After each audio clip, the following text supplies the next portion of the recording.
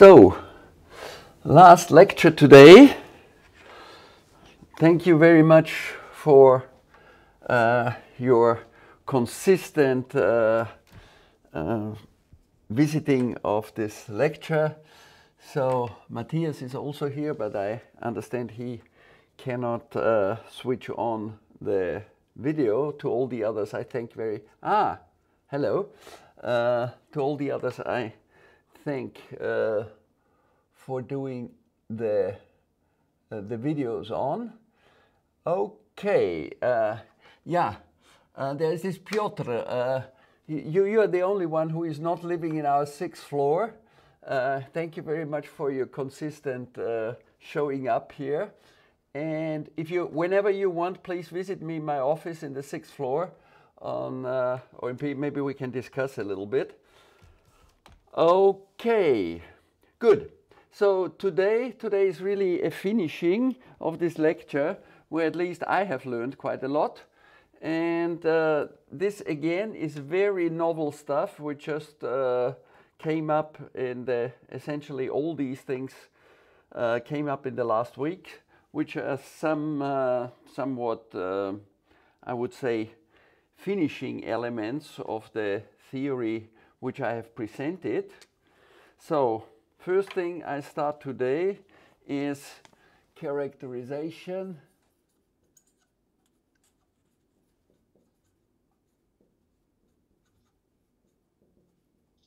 of trivial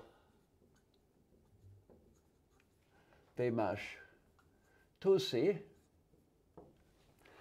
So, you remember what we had in R1.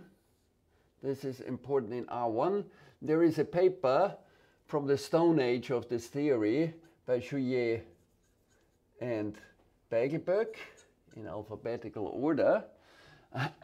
When you have a mu and a nu, and you have some martingale transport from the mu to the nu here, then this, the real in R1, we have that there are intervals I1, I2, etc., and which remain invariant under every martingale transport. And the nice thing, there is a trivial such partition if you can transport from every point here, intuitively speaking, to every point here, where you have to put the mu almost everywhere and nu almost everywhere in the right way.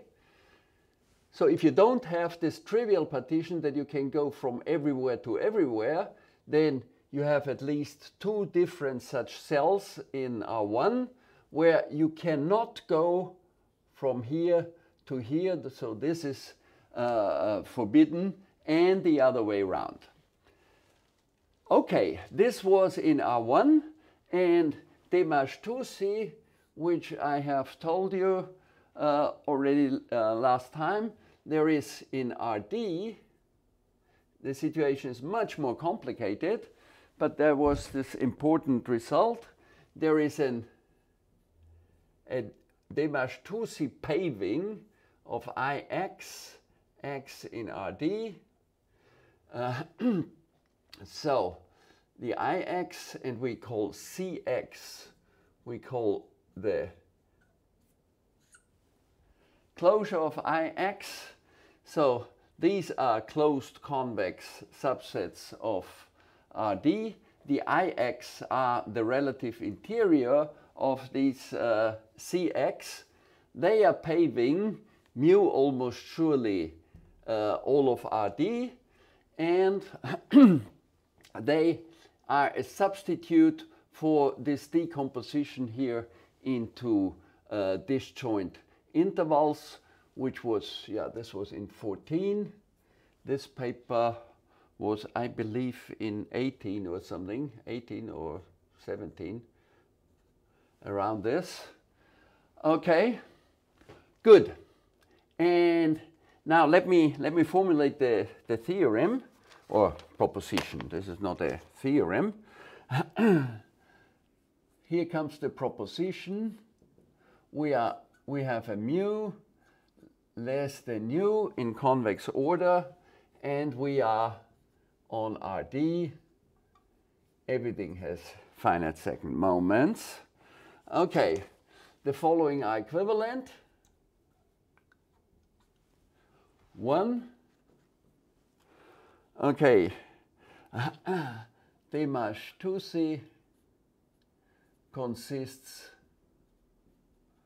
of a single cell I, and I write it like this in C, and here without loss of generality open in RD, and 2, but this is not so good here.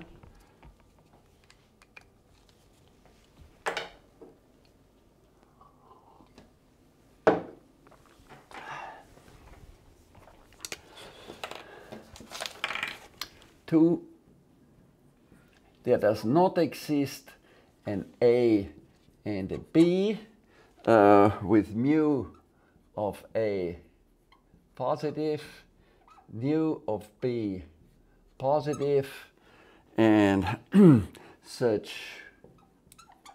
that P of, how do I write it, of A cross B equals 0 for all P in martingale transport from mu to nu. Okay, so yes. Why do you put not the negation? Why do you put this formulation, not the negation of it? What is the negation? There does not exist an AB. Yeah, and I would suggest to say that for all AB there exists something which connects them. Okay, fine, fine. So this is, okay, I rewrite it. For all AB there exists, no, but I leave it this way. But you are of course perfectly right that this is a more reasonable way of phrasing it. Okay, but let me explain what it is here, where we take the intuition from the R1 case.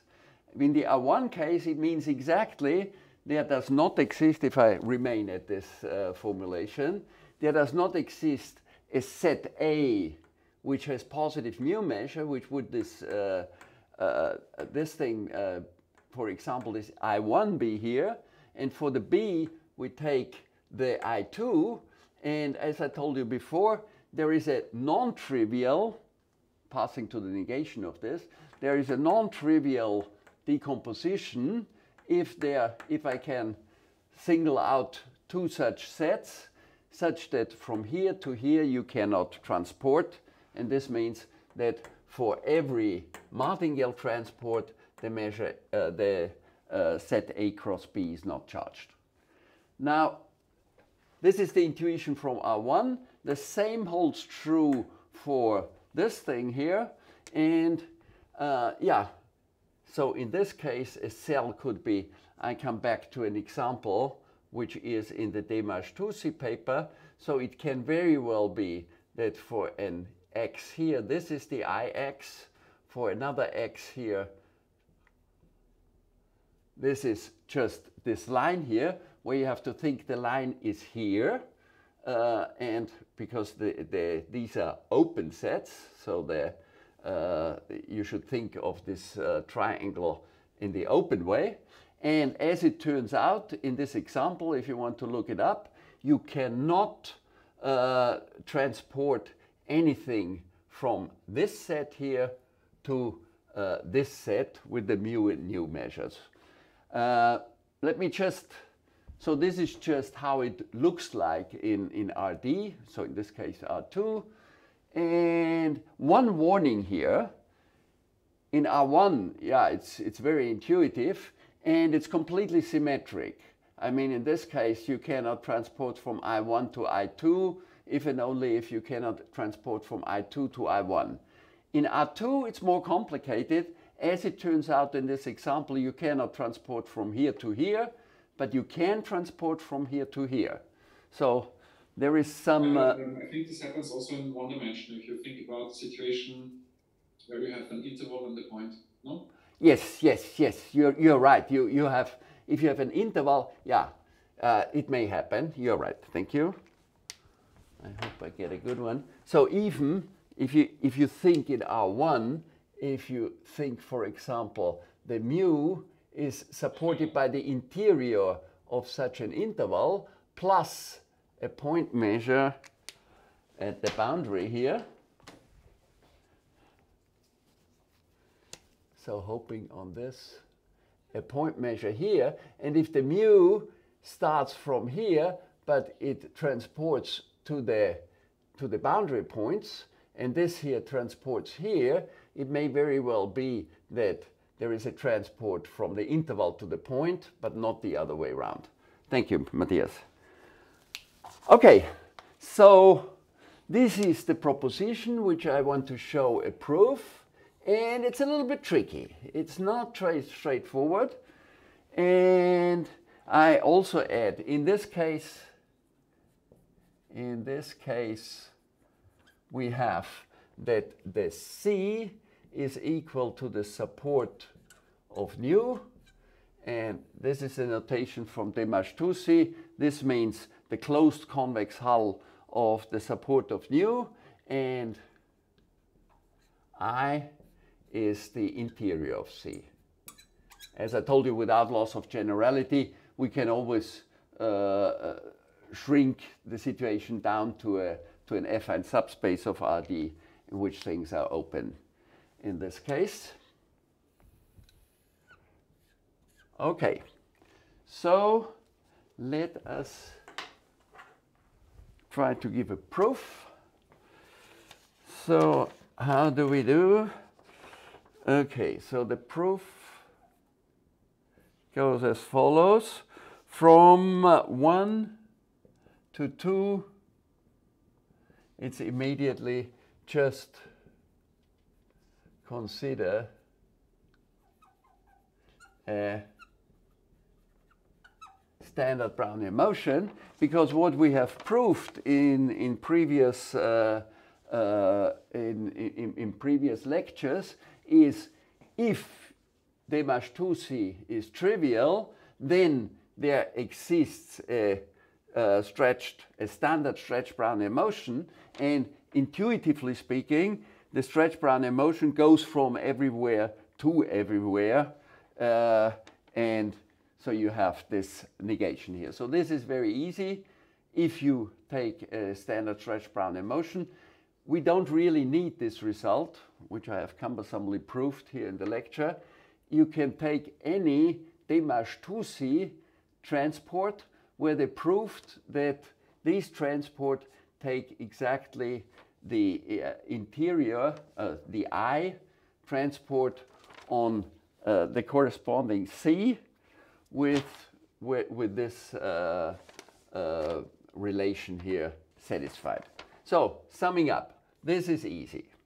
The tricky thing is in the other direction. So how do we do?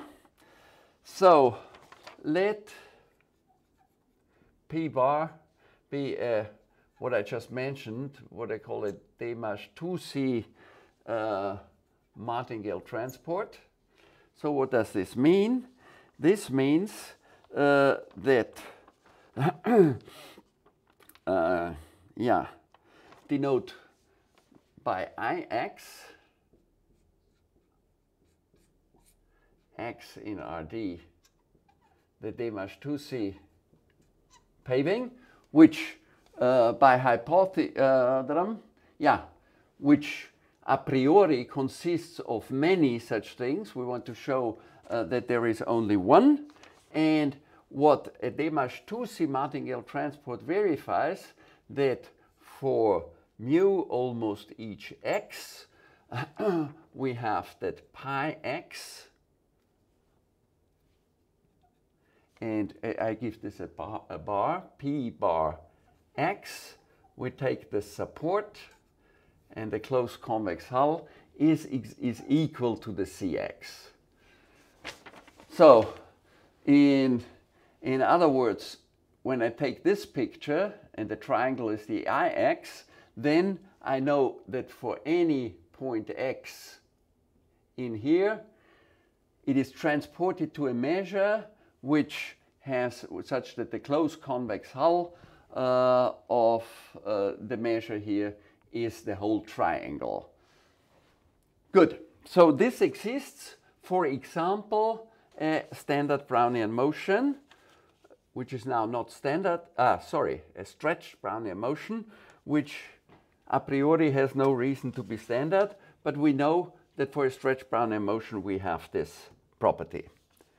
Okay, and now I show you the decisive lemma. Okay, we all remember this.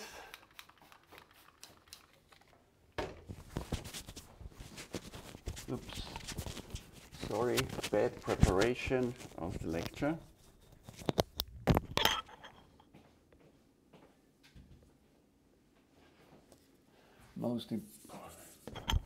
Most important things were not provided.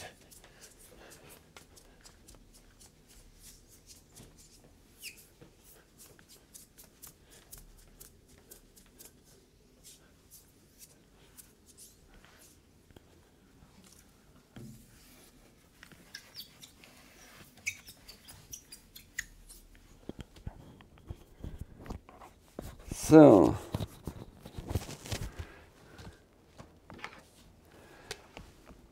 lemma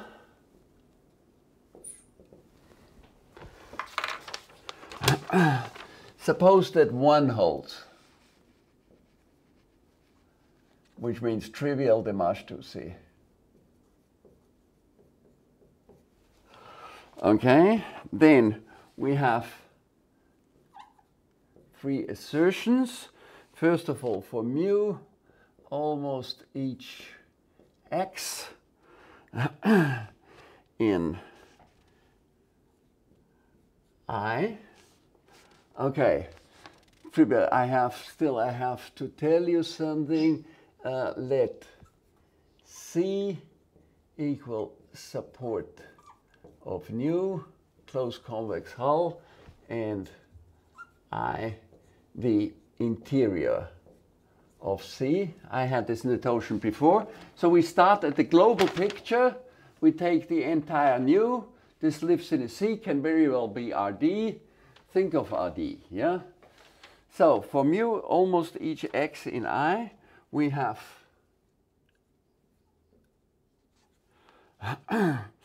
Ix bar, which is equal to Cx is equal to support. I have a question. Just a moment. Phi x. Okay, this thing here. Yeah. Yes. Who had a question? You've written that C equals the support of mu, right? C equals the support of nu. This is a nu. So is this an assumption, right? No, this is just a notation. Okay, so because I thought that we in a setting that C equals the support of pi bar. We have the Ix and the Cx, okay, and we have the I and the C. This is the Demarche 2C. Okay. This is the global thing. What we want to show eventually that each Ix is equal to I. This is what we want to show. But this is just a notation, which maybe is not very good, but that's the way I wrote it up. Okay, so this is the first thing. So for each one, this is the entire thing, B. For mu, almost each x in C minus I, we have the following, that I bar x, the same thing, equals Cx is contained in the boundary of C. So the boundary of C is the closure minus the interior. Remember, this is open in RD, so this is fine. And C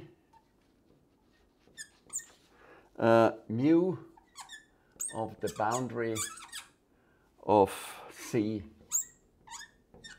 is equal to 0. So many pencils, and I hope I find one which works properly. Okay, this looks better. So this is boundary of C. Good. Now this is, you should imagine something like this here. Well, this is a bad picture because these two lines are identical. It is just, this is the line in the closure, and here is the boundary of the open set. Okay, the first. So the assumption now is that we have a trivial Dimash to the component, yeah? Exactly, yeah. Okay, so I mean, if mu equal a Dirac measure, then. Yeah, okay, if mu equal mu is a Dirac measure, okay, you have this thing here, then you have I is equal to C is equal to this point X. Yeah, in this case, this is a little, Bertram even wrote it up nicely.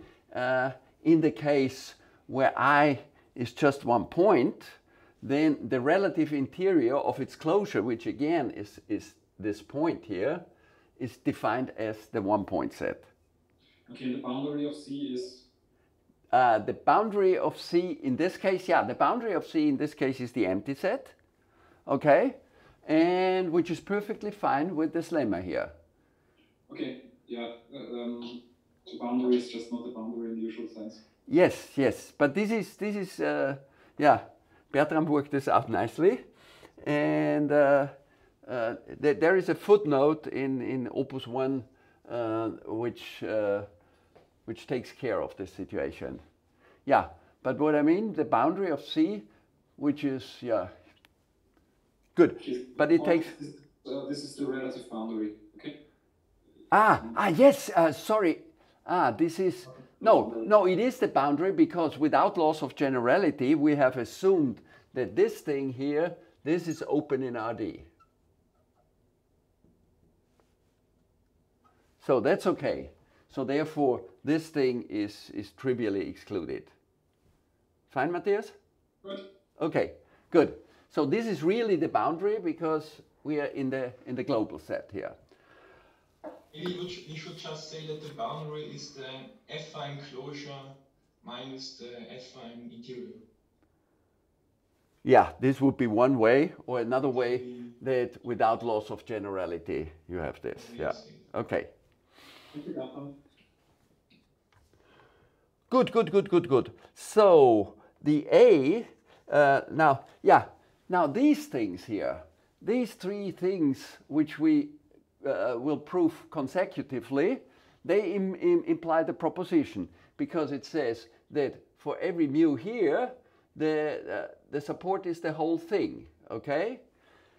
For every mu here, well, the first thing is whenever you have a mu, some measure in the boundary, then also the closure where it is transported to remains in the boundary. Okay, and once I have this thing here, then I conclude that the mu of the boundary is 0. Therefore, this thing here cannot happen. This thing cannot happen, and the only possibility is this one, which remains. Right, I'm super lost now. I thought okay. What we want to show is that 2 implies 1, and now the lemma has 1 as an assumption. Okay. Now, how can this lemma imply? Now, let me. May I try again? So proof of 1 implies 2 of the proposition. Yeah, okay. I think we wanted to have the other direction, no? was it, wait a moment, we have, yeah, we wanted the other direction. Sorry. I make, suppose that 2 holes, yeah, suppose that 2 holes, sorry, thank you very much. What I suppose that it's not, I got confused here with the 1 and the 2. Suppose that 2 holes, which is that there does not exist an A and a B, etc., or for every A and B. And we can, and I claim that I can prove this thing here once I've proved the lemma. Okay? Good, Matthias? You with me? This is much better. Huh? Yes, very nice. Okay. Now, if you have 2 implies 1, I want to show that there exists only one Desmarches-Toucy thing. Okay, then I know that for every x which is in the C, we have the trivial thing that this is already that we have already the I bar of x equals super A, and what I really need is super x, and what I have here is equal to C. Sorry, it was some time that I wrote this up. Okay, so what A says here in the lemma, whenever you start with an x, which I think in the open triangle, then I know that the sup of pi bar x, and pi bar x is the Desmarches-Toucy the Desmarches-Toucy martingale transport, for example, stretch Brownian motion. It has as a support, it has the whole triangle here. Okay, now B and C, B is just a step to prove C. I can prove that the boundary does not contain any mu measure. Therefore, the whole mu measure is here, because where else can it be? And for each such x, the support of this p bar x is the entire thing. And therefore, this proves one of the proposition that there is only one Desmarches-Toucy thing. Matthias, you agree? Yes. Yes. Okay, so bottom line, if we prove the lemma, we have proved our proposition. Good. Now, okay. So, proof of the lemma. So, the first thing, okay. So, what we do, we take Kn compacts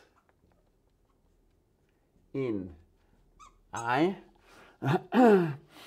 in this set I, in the global set I, such that union of the Kn is equal to this I.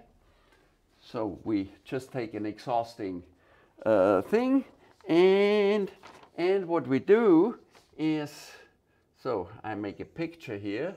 Now, this is our I. We have here the Kn. And what we do, we take finitely many slices. A slice is something like this, which you can cut away. There are slices which I write S and K equal the X in C, such that X, Y, and K is greater than max over the psi in Kn, psi, Y, and K. Okay, so for example, if this is the direction given by a Y and K, which is in the sphere of Rd, so this is the direction, then this slice here, are all the points x which are in here, such that in this direction, measured in this direction, if the y and k goes in this direction, it is bigger than the biggest value of the kn. Okay, by compactness we find for every n, we find finitely many of such things, and these are all together, they are countably many.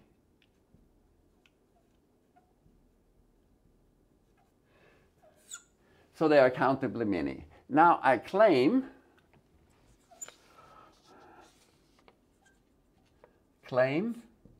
for every and mu almost every x in I of x, we must have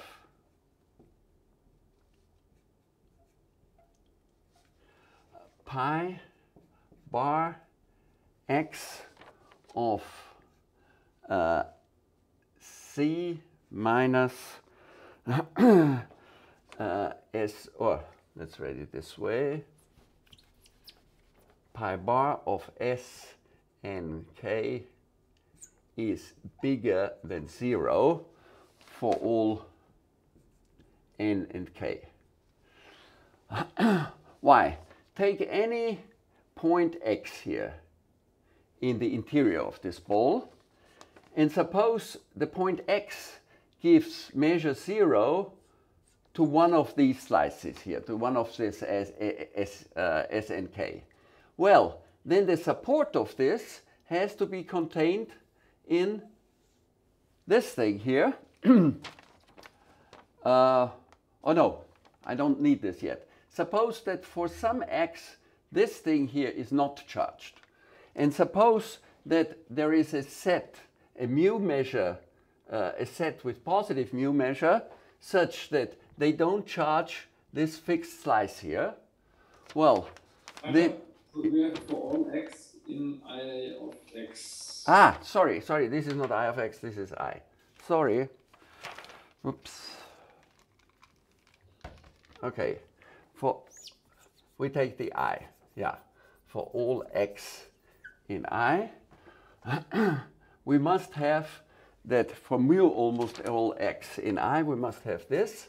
Otherwise, suppose there is some nk such that the x, such that pi bar x of s and k is equal to 0, and that this has mu measure positive, then we take this as our set A, we take B, we take this as our set B, and then we have found here a set A with positive mu measure, and all these A's cannot transport into this slice here, and this is a contradiction to our assumption 2 here. Okay, so what we have, it's okay? Question? No, question. So the pi you choose here, this is the Dimash-Tusi. This is the Dimash-Tusi, I wrote it somewhere. Okay, so what you show is that the Dimash-Tusi pi doesn't transport from every A to every B, okay? Exactly, yes. Yeah, but this doesn't show that there exists no pi that does that. No. Now we are at the good negation. If the pi bar x does not transport each x in the mu each x in the interior to something with full support, then all the others don't do it either. The Dimash-Tusi has the property that for almost all x, it has the corresponding full support. Does this? Dimash-Tusi has the maximal occupation of the Cx here. Does this answer the question, Matthias? Or I write it up again, what the Dimash-Tusi does? No. So what you tell me is that if the Marsh 2Z doesn't work, then no pi works. Exactly. This is, yeah. And this is not clear to me. Aha. So what Demash-Tusi has proved is that for mu almost each x, we have support of the pi bar x, which is the Demash-Tusi, is equal to Cx. Okay? So in this case, the Demash-Tusi would be contained for all these x's in this set here. So therefore, yeah, therefore they, what do I have? Therefore, no other, the C of x for these x's here would be contained in this thing here. And why is this a contradiction for mu almost every thing? Let's discuss that. Let's take the example of the triangle, okay? Yes, yes. And let's make this into one trivial component, okay? Okay, so there is no mass here, but some mass. There is some mass here, but it's charged only from the interior of the triangle, okay? Okay, yeah. Okay, now I can define the Marsh-Tusi. Yeah. Which puts mass to all these three extreme points. Yeah. So what I want to do is I want to put some one-dimensional Lebesgue measure on this line on the left. Yeah. And I want to have 2 points in my triangle. 2 points, yeah. So mu has to start from 2 points A and B, which are both in the triangle, okay? Okay, yeah. So these are the points A and B, you said, yeah. Okay, and, good. On the triangle, I also put a two-dimensional Lebesgue measure, okay? Okay. What I can now do is I can define a martingale coupling. Yeah. Which starts in the point A. Yeah. And charges only the two-dimensional Lebesgue measure. Okay, fine. And yeah. if it starts in the point B, it charges the two-dimensional Lebesgue measure and the Lebesgue measure on the line. Okay, fine. Yeah. Yeah. So this is the Marsh-Tusi. This is a Demash-Tusi, yes? Yeah. Okay. But I don't know, depending on whether or not you start in the point A or in the point B, you're going to charge the measure on the left-hand side or not. Yes, but the point is you take the closure. In both cases, you have, whether you start from A or from B, the closed convex hull of the support. Okay, yeah. So the coupling I just now defined, yeah? Yeah? This is a Demash-Tusi coupling. Yes. But it is not a coupling that universally works to have property 2. To have property 2? No. I mean, why is this a counterexample? I mean, in this case, we take points from which we only charge the two-dimensional Lebesgue measure. Yeah. Or the two-dimensional Lebesgue measure plus Lebesgue measure here. Yes, but this does not change this quantity here. This quantity remains the same for the points A and B. Okay, what I want to point out is that what we think for this property 2, yeah? Yeah. To find for any A and B. Yes. Some measure pi that connects A to B, okay? Yes. Okay. And what you require is that the Marsh-Tusi coupling is doing that. Yes. And this is not true. In the example, I was trying to explain the Marsh-Tusi coupling. Okay, but this I haven't claimed. This I haven't. Well, maybe I go formally through this argument again. Okay, Matthias? Do you agree? Yeah. Yeah. Okay. So our assumption is 2 with the A's and the B's. Okay. My claim is, let's do it once again. For every x in the open in the interior of the support of nu, we must have that it charges any such slice, okay? Like this one here. Yes, okay. So this pi is the Demashtusi thing, yeah? This is the Demashtusi thing, okay? Because what we have, suppose we go from A, which has this property that they don't charge this S and K. So for example, this point X, which only goes within this half moon here, okay? If this has positive measure, then if you take this as A, and if you take this as B, it is, yeah, why is this a contradiction to Demashtusi? You would have that these axes, for these pi axes, the C of X is, yeah? You don't have to, so it's not enough to contradict the Demashtusi. I mean, I think you really have to contradict this property too. Yeah, you have to contradict the property 2. Yeah, the property 2 would be that there is a set A, that the B, this thing here, this has positive measure. Yeah, and by definition, I mean, and I just got confused. I mean, it's trivial. By definition, no X can transport in this set A, can transport anything to this set B, and the nu of B is positive because we have the nu charges, where do I have the support of nu, the closed convex hull of this is the support of nu is equal to C. And then this would be a set which contains the support of nu, which is a contradiction.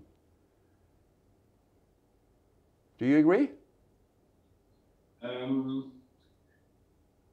reserve the possibility to discuss it at a later point. Okay.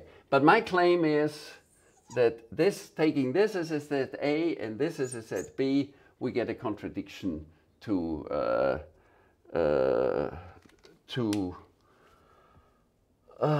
the property item number 2. Okay, I've written it up here. Whoever wants, please tell me. There is a written version of the argument here. Okay, but I go on. Matthias, permitting? I go on? Okay. Anybody else has reservations?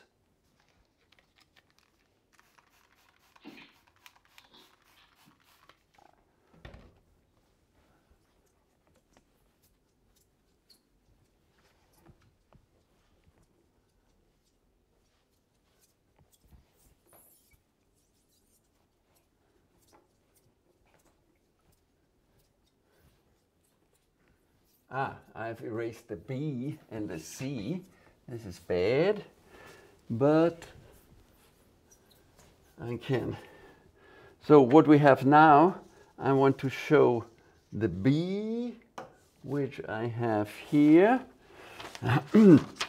Okay, now the B was if we have an X in the boundary of C, and this is really the boundary, and we have for mu almost each X, I have that the Cx is contained again in the boundary of C. So the idea is the following. If you have an X here, now think of this as the closed triangle, or rather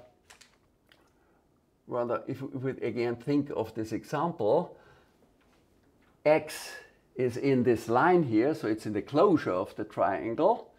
Okay, now I claim that the Cx, which is defined as by Demashtusi is equal to pi x bar, must be in the boundary. And this is clear because any x in the boundary of C by Hahn-Banach is contained in a subspace which does not touch the interior of C. You can separate this point here from this open set by Hahn-Banach. So the whole thing, this x here, lies in this hyperplane here. And when you have any pi x, so this is, by the way, this is the pi bar x from Demarche-Touzy. If you have the pi x, then of course it cannot get out of this hyperplane here. So this was a cheap shot, the B. Okay, and now we come to the C. What was the C? I have that the mu cannot charge the boundary of C. Then we are finished. Okay, so the mu of the boundary of C. For this, I do the following. Okay, so this is our I, which is the open set, and the C. And what do I define? I define a set y epsilon are equal to the x in the boundary of C such that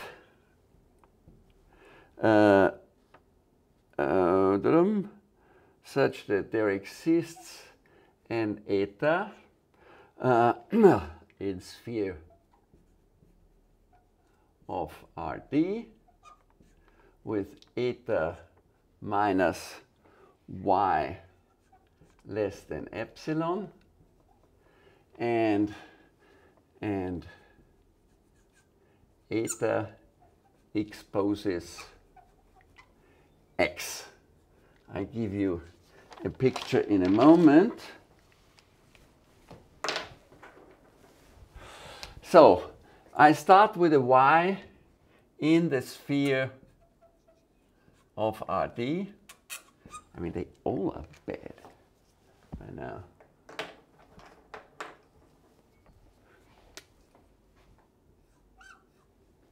In the sphere of Rd, so think of the y which goes in this direction.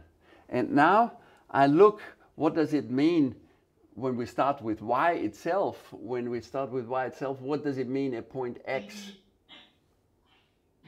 Yes? Yes? Aha. Aha. So, hallo. Gut. Alles klar, Matthias, du weißt schon, dass du... Nein, ich weiß nicht. Ja, danke. Okay. So, this is the direction of y. And this point x is exposed by y if y attains its maximum here. Okay, but now we not only take the y, we take all the etas which are close to y. So here is the eta. This direction is the one of eta. And what we get is this set here is the set which I call A y epsilon. A y epsilon is the set which are exposed by elements eta which are close to y. So you can imagine this as such a thing here. You can visualize this. Okay? Good. And now I claim the following. First of all,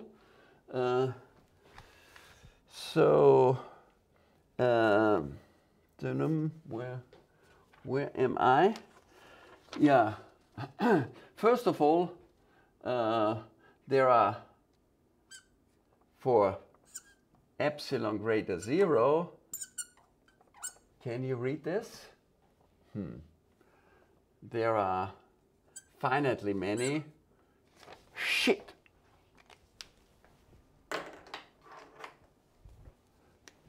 y k k equal 1 to n such that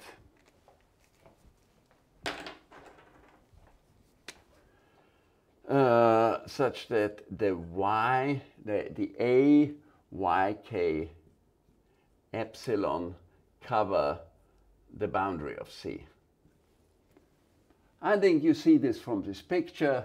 You can have, this is for the y, this is, so if this is y1, this is for the direction y2, and yeah, by some compactness or so, I mean, this is covered by finitely many such things. Okay? And now the next claim is for every, okay, if epsilon is small enough, then a y epsilon closed convex hull is a set contained properly in C. So it may happen if you think of a convex set which looks like this. A convex set, if the C looks like this, then in this case, if you choose the y here, it may very well be that the ay epsilon is this whole arc here, and when you take the closed convex hull, you get back the whole set C. But this only works until some epsilon. If you take the epsilon small enough, this cannot work anymore, and therefore, when epsilon is small enough, you have the situation that this does not cover all of y epsilon. Okay, now why does this give a contradiction now? In this case, I take A, I take A y epsilon such that mu of A is positive. Okay, in order to prove C, I want to prove this thing here. So suppose mu of boundary C is bigger than 0, and let's work towards a contradiction. Okay, then in this case, there exists a k such that if I take A equal A yk epsilon, then the mu of A is positive. Why? Because finitely many of them cover the boundary. Altogether they have positive measure, therefore there must be one of those which has positive measure. Okay? Now, this has positive mu measure, this I take as an A. As a B, I can take here the complement. Yeah, in this case, it's a slice. This thing here, again, the complement of A, the B here, is a convex set again, which is contained in the C, and the nu of B, where B is the difference from C minus A, and from this thing and the closed convex hull of this, is also positive, and we have found a pair A and B such that mu, such that the we have that the wait a moment, I have forgotten to tell you one thing. Okay, each A y epsilon is invariant under, well, in this case we can take any pi in MT mu nu. Why? Because if I have the A, such an A y epsilon, I make here a picture. Suppose the C is like this, and we have that this AY is of this form such that it goes over here, okay? But then you see, whenever you take an x in this AY epsilon, I cannot leave this thing, because I had before in B, you remain in the boundary, and in fact you remain in this hyperplane here, which touches at the point x, and similar for these things. So each AY is invariant under any pi. So therefore, this thing here,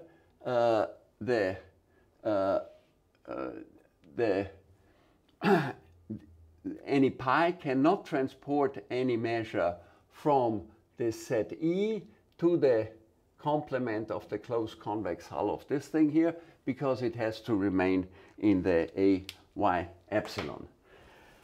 Summing up, I have now proved the lemma, and the lemma implies the proposition. I understand that, yeah, I told you I still need a proof of this thing here. Okay? So I think intuitively it's clear that when you take small enough epsilons, then you can then you cannot have this phenomenon here. And yeah, I wrote up a proof, but I can also give it this proof as an exercise. Okay, good. Then everybody is most welcome who is interested that I give this him or her these papers, and Matthias reserved the right to discuss every detail, what I'm looking forward. And I close now. I don't close the lecture yet. I don't close the lecture yet because I want to mention one more thing, which just happened yesterday and today. So, but this story is finished now with the characterization of the Mash-Tusi.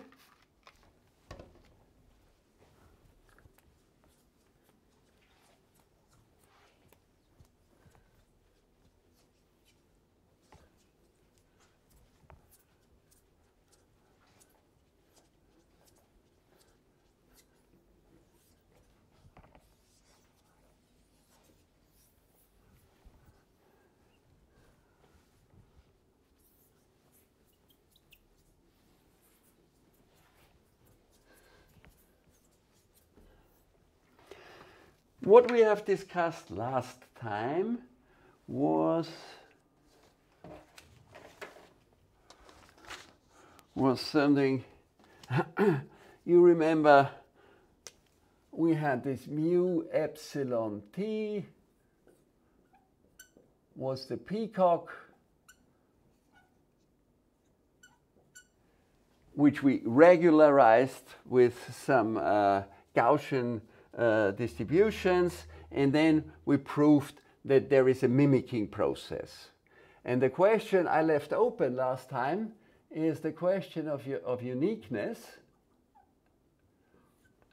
And I put a question mark last time. And the interesting thing is no uniqueness whatsoever for d greater than 2. In the one-dimensional case, we have we have very precise uniqueness results by Lowther, as I told you. But there is no uniqueness whatsoever. And here is in the most trivial example, which is, or the most basic example, which is Bt, say between 1 and 2 for convenience, but that's not very important. This is standard Brownian motion, say in R2. Okay? Good. This is and let mu t equal the law of Bt, which is, of course, in the normal distribution with t times identity here in R2. We are in R2. Okay, now how can we mimic this thing? Okay, we want to have a process mt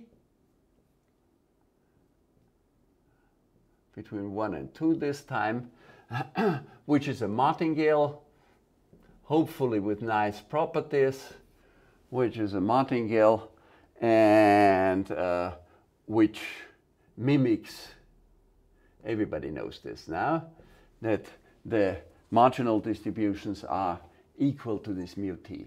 I mean, this is of course the most regular thing which you can imagine. So what are these MTs? Of course there is one obvious one, namely the Brownian motion. But what I will show you now, there are also others, and there are very many others. And there's a very nice thing that we just found out a few hours ago, that there is in the thesis of Ben, there is already a counterexample to this situation here. And now the idea is the following. So here I have R2. Okay, here I have a circle of radius r. Okay, and we look at mt is equal to r, condition on. So I want to construct such a martingale which should have nice properties, and in order to develop the idea, I suppose that at some time t, doesn't matter which time, we are on a, here is the position of mt of omega. Okay? Now, from here you can either go on like a Brownian motion, but you can also do the following thing. You just make a radial distribution, so call it dmt, and I give this here, I give it a not because this is not yet our good thing here, is equal to dbt times mt of, mt of omega divided by mt. So in other words, here I take the unit vector, this is the unit vector in the radial direction, which is this thing here, okay? This is the unit vector, and I let a Brownian motion go here along this line here, where this is 1, so it's a standard Brownian motion on this half line. Well, eventually it will hit 0, then this is only motivational, then we just stop it. Okay, now will this process, which is a martingale of course, will it mimic our marginal distribution? No, because in this direction, now call it the radial direction, what do we have? We have the d, make it this thing here, dbt. What is it? In the when you take the Brownian motion, the original Brownian motion, how does it move in the in the radial direction? This is equal to the move in the radial direction. And what is this? This is exactly this dm naught t. Okay, plus some drift dt. Okay, so the Brownian motion is in this direction. Of course, it has a standard diffusion, but it also has a drift in this direction because the circular movement by Ito's formula, there is a curvature here, so it drives it out. And this is it scales with, Ben will know it better, it scales with r to the -1, I believe, and some constant. Or is it r to the -2, Ben? Ben, you have to turn on your... Sorry. Yeah. Yeah. I think it's r to the -1, yeah. Okay, so the closer you are to the origin, the stronger is this drift here. Okay, so there is the radial process has a positive drift here. Yeah, so therefore this does not mimic. But now you can do something else. You can turn the direction, and this is what Ben did in his thesis. You can turn the direction instead of letting the Brownian motion go in the radial direction. You turn it a little bit, okay? By here some angle theta, which I keep free for the moment. And what we do is that it should be, when you project this thing onto the radial axis, this again should have length 1 here. So I choose this vector, which I call the vector A of mt, and I replace this thing here. I replace it by A of mt, and here I erase the 0. So this is what I want to do. I replace this thing by a turned direction, and which I also scale properly such that the projection onto the line here becomes 1. Okay, then the dpt is again has in this direction the diffusion coefficient remains 1, but this thing here is changed. So this you can change, and by changing the theta you can make it 0. You can make it, sorry, I'm on the wrong thing. This is the one from the bt which we want to mimic.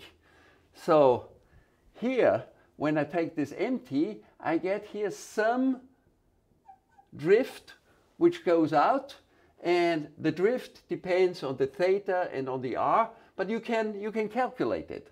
And by choosing the theta rightly, we just put in what we need here. So, well, all these are easy formulas which you can get. So I put here, I put something of, call it a function of theta and r, that when you choose this theta here, you get an outward drift, and I want that this thing here is equal to this thing here, which I can achieve. And there are formulas, and all this is nicely written up in the thesis of Ben. And I just found it out 2 hours ago, and then yesterday night we were discussing it. Good. What is the bottom line? The bottom line is this is a way of doing a diffusion, which is a martingale driven by a one-dimensional Brownian motion here, which perfectly mimics the most natural peacock which you can imagine. And how much time do I have left? Yeah, quite a bit. Let me say, this is of course not the only solution. Well, there are now trivial variations that during certain intervals you can do this regime, and during the other intervals you can take this regime. But you can also, instead of starting with a one-dimensional radial Brownian motion, you can also start with something which has some tangential motion. So that the covariance matrix corresponds to this ellipsoid here. And so it's driven by a two-dimensional motion, Brownian motion, which has these components. Now you do a similar thing, you turn it a little bit, you rescale it, etc., and you can achieve the same thing again. Well, the question if you want to do so. Good. So this takes care of the, we cannot expect here no uniqueness whatsoever. And this finishes thing, and I'm looking forward to continuing this discussion with Ben. And this, of course, completes nicely this result on the regularized peacocks. And then I have one more. This was this thing. I have prepared something. I still have 17 minutes. Well, I can at least give you, I can state the theorem and the proposition on which it relies.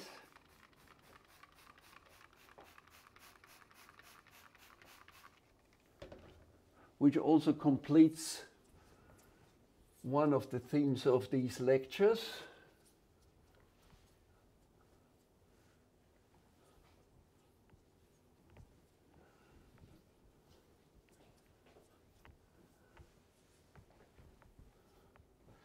But what a nice coincidence, Ben, that this is exactly what you did in your thesis. A nice surprise for me yesterday when I discovered this. Yes. But you agree, it fits perfectly into this framework of thinking, yeah? Yes, it's very nice. I would never have thought of it. I didn't think of it years ago when I was writing the thesis at all in that way. But it's yeah, it's very nice. Good. So here is a theorem where again the mu less than nu in Rd, nothing else is required. Okay, there exists a sequence delta n going sufficiently fast to 0, okay, such that for every sequence psi n in we had this space here, but this matters little, and they are d2 over 2 convex, if you remember this story. For any such, the idea is it's an optimizing sequence for the dual problem, and we want that the dual function, you don't have to remember the details, but there was a dual function and a primal function from the Lagrangian, and that this is bigger than v mu nu minus delta n. Okay, v mu nu, this is the value of our stretch Brownian motion problem. This was, and this is by our duality results. This is the sup over all the psi's of the deep psi's. Okay, well, we have tried to identify the optimizer, etc. We have worked a lot on this. Okay, and the psi n should be close to the optimal value up to a pre-given sequence delta n. Then it follows that for mu almost each x, you remember these things here, psi n x of dot n equals 1 to infinity. The psi n's, they were these optimizing functions, and all the trick was that we were considering them modulo affine functions, and the affine functions we chose for the given x here, we choose them in such a way that the psi n at the point x are equal to 0. They are only d squared over 2 convex, but the idea is that here at x they have value 0, and the tangent is, or that 0 is in the subdifferential of this thing here. Okay, so if you take this psi n x, the idea is that psi n x should work well in our Ix here. I make a one-dimensional picture. It does not work well when I'm out here. If you remember the example of the 2 geometric Brownian motions, so when we normalize the psi n by the x on the positive axis, we expect or hope to get the good psi n's here, which converge to the optimizer, while they don't give any information here. Here it goes away to plus infinity. Okay, and conversely, if you start with an x here, then it should give you good information here and nothing here on this side. So, can we have a general situation here? Well, the psi x, it suffices that for mu almost each x, we get that psi nx, we get that I of x is equal, no, it's contained in the set of y such that the limit n goes to infinity, psi n x of y is finite, and Rd minus c of x is contained in the y's such that the limit n psi nx y is equal to infinity. So, This is really hard to read now, Walter. Yeah, I'm sorry. Good. Maybe I repeat it. I'm really, well, it's the last lecture. I'm almost through to these pencils. That's not better either, is it? No. No, really. Well, I try.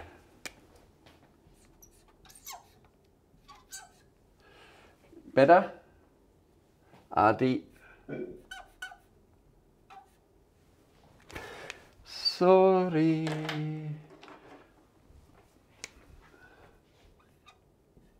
Well, maybe I make a picture. I make a picture. Well, here is the R2. Oh, this works nicely. Here I have a point X. Here is the Ix. Okay, now here are these functions psi n x of y. Then it tells you that the Ix on Ix, these are exactly, no, not exactly, sorry. They are contained in the points where this limit here of the psi nx, can you read it? Where they converge to something finite, okay? This is the way I get the Ix, while on the Rd minus Cx, so out here it converges to plus infinity, which means the set where this limit, not lim sup or lim inf or anything, the limit of these things is equal to infinity. This contains Rd minus Cx. It still remains to analyze the boundary here. I don't say anything about the boundary. I believe one can still sharpen this to also say something about the boundary, but let's leave this as the moment, and I tell you the wonderful thing. Remember, this Desmarches-Toucy decomposition is a highly non-trivial thing. There are not countably many components. There are many. There is some measurability, which is tricky, involved, etc. But what this tells you here is that just take any sequence of dual optimizers which have this property. That's not important. This is important, okay? And which go sufficiently quickly to the optimum, okay? Where this is given from the very beginning, okay? Then we can, for mu almost each x, more we cannot ask for, we get the corresponding cells of the Desmarches-Toucy thing. We get it by looking at where this sequence here, this is one simple sequence of nice continuous functions. They tell you where they remain finite and converge, or converge to infinity. This distinguishes the Ix from the Cx. Okay, so at least I could tell you the theorem. I can also state the the proposition which we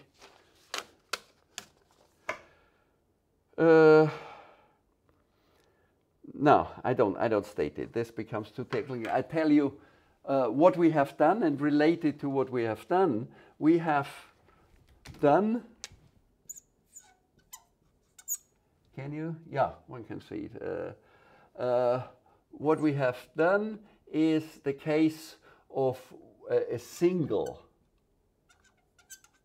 C equals C of x. This I have done the last 2 lectures, I believe, that when we suppose that there is only one, then we have done an analysis and we have done this psi n, and we have, after taking subsequences and convex combinations, etc., we have found that in Ix they converge, and in Rd minus Cx they do not converge.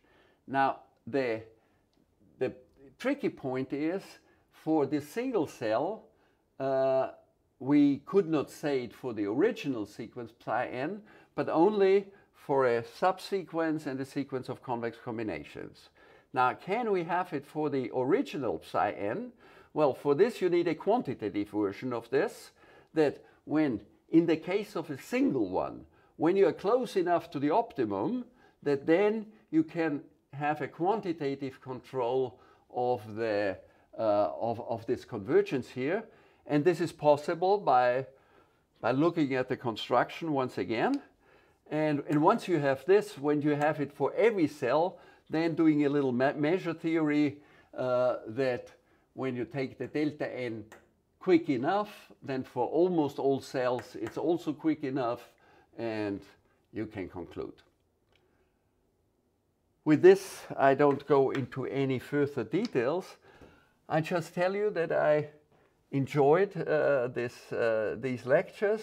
As I told you, at least I learned quite a bit during the lectures, and I'm very happy that we made some progress on these things, and everybody is of course invited to contact me or many other people in the 6th floor and to continue on these topics.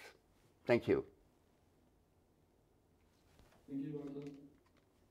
Thank you. Thank you, Walter. Thank you. Thank you very much, Walter.